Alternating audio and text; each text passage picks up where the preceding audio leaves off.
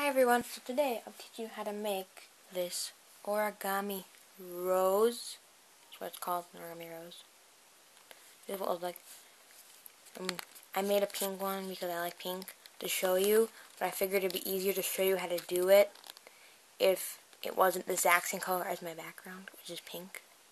That's why for the video I'll be using orange paper, but I made a pink one because I wanted a pink one. This is what it looks like.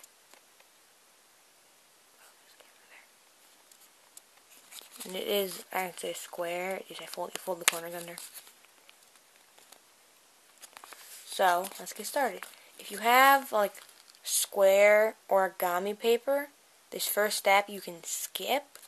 But if you're like me and you're just using plain colored paper that is a rectangle, you will need to do this step. And this will be the only step that you should need scissors for origami, because it's all folding. Therefore, for this beginning part, you need scissors. And also, usually you bend it over. The way to make it a square is you bend it over like this. And usually you fold it because you need that for one of the steps. But for this one, you don't need that. So if you can try to just hold it and only gently fold it and try to not actually fold this part. I did it on this one and didn't realize that until after I was done that it didn't look quite as nice.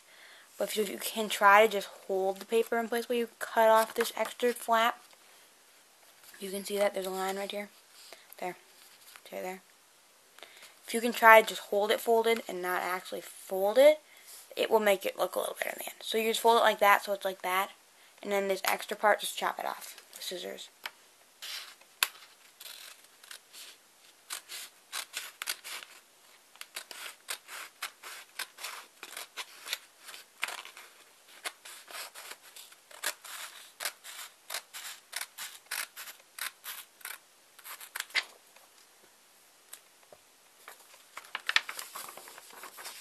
Now you have a square of paper.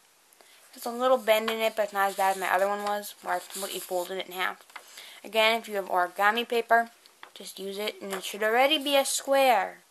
But I'm just trying to help those of you who are trying to see if they like origami, and they're not sure if they want to buy fancy origami paper, if they're only going to do it once. So usually you can use normal paper. You could use normal white paper. You don't have to have colored. I just do. That's what I'm using. First, you're going to need to fold the paper in half. Like this. But line it up.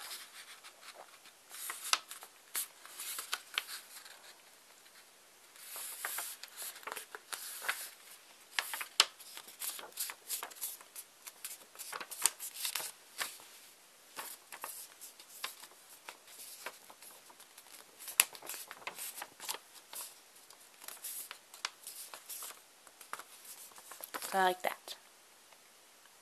And now you unfold it and fold it the other way.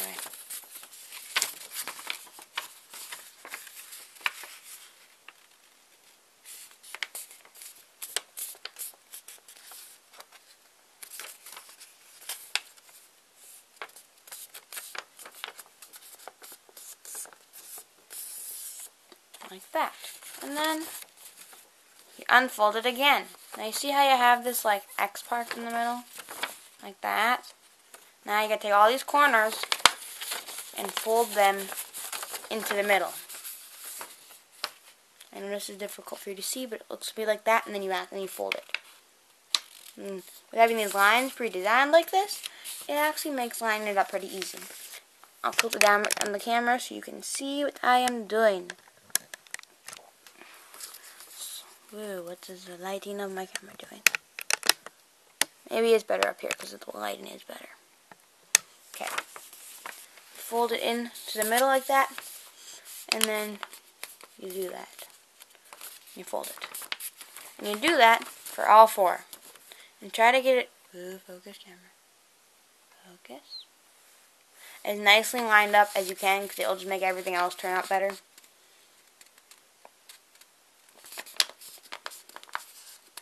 Oops, that one wasn't lined up quite right.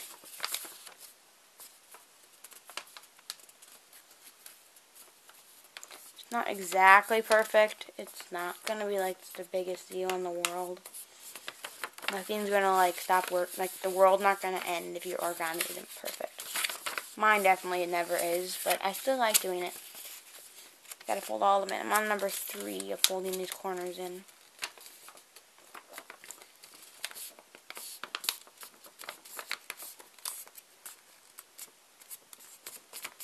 One more. Now it kind of looks like an envelope.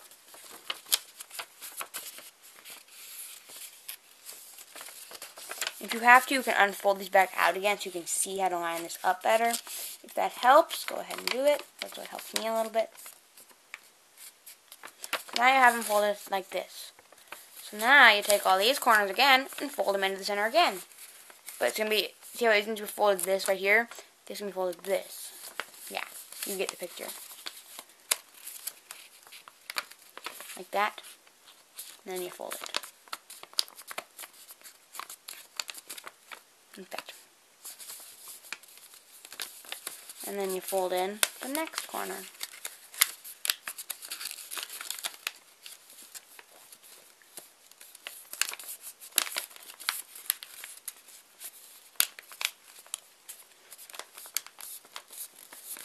Looks like that. Now you gotta fold the last 2 corners in. The more paper you end up folding means the more times you do this. The second time you do this step is going to be harder than the first time. And then I fold in the last one. So the last one is always, or at least wasn't the other one and in this one, the hardest to fold in because there's more paper you have to line it up with and stuff. So it should look something like that, where it's folded like that. And now, you may have noticed a pattern. That the fact that we're going to fold these corners 2 times, we have to do it, I believe, a 3rd time. Let me just look at my example over here. Got to look at it for a second. Hold it in. I'm comparing sizes. Hold it in. Yeah, 1 more time, I think. Let me look at the comparisons. I think so. 1 second. I got to make sure I'm doing this right. I was right. We folded it again. I was looking at the example, trying to count the folds and stuff and figure out if it was actually right. We folded in again like this. It looks like that.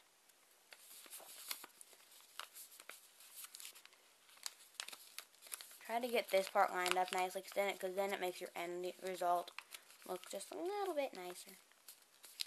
And that looks like that. It's kind of like an arrow, sort of. And I fold in the next one. And fold in the last one. The last one's always the hardest, because it's easiest to tell if it's not lined up. Now you have this thing.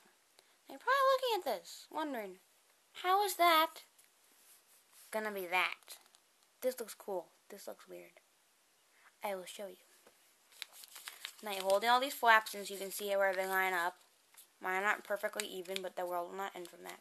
And now you take your flaps and you fold them back out so that the little tips just go over the edge of your square, like that. This one's not perfect, but I still like it. So like that. And then you just work your way around all of them. So the tips are just sticking a little bit over the edge. Like that. And then you gotta fold all 4 like that.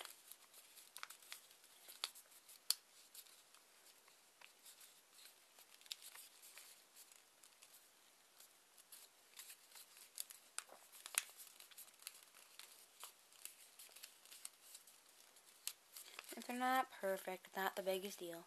That's what it should look like. And now, because we did the other thing 3 times, we do this step 3 times. Now we take the next set of corners on the inside and fold them outward. So it's like that. And then you fold the next one outward.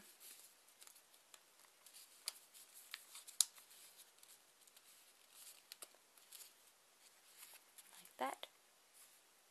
And then you do the next one outward like that too.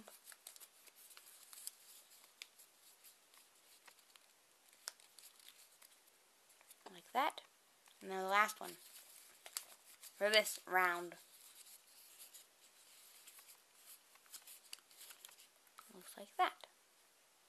Now, These ones were all folded pieces of paper, like many layers, a couple layers. But then this last one is just a single piece of paper you folded in way at the beginning. You fold them outward just like the other ones. Like that. See that? That one right there. Yeah, gotta fold all those out. You just pull them literally and fold them outward. Well, that one got uneven. What did I do there? Oh, that's better. You literally just take them and fold them outward. If you have any thought of origami, you'll understand what I'm doing. At least you should. It looks like that. Now you'll notice. I forgot to hold that. That and that are still different. This one's still bigger. Now the last step is to take these corners and fold them backwards a little bit. It's a little difficult. Try not to squish the rest of the parts of it, of your rose, while doing this. So it makes it a little difficult. It looks like that. You take one of these points. It's hard to show you on camera. And you just fold it backwards. Like that. And then when you're done, you use to squish these back out again. But for now, I have to squish them in a little bit because it's just hard.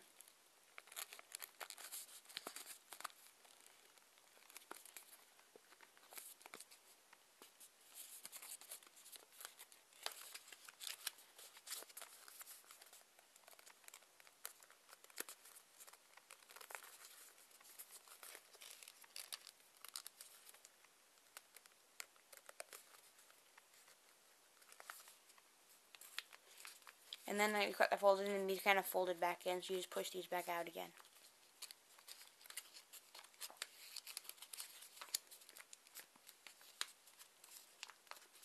And just readjust it a little bit to how you like it.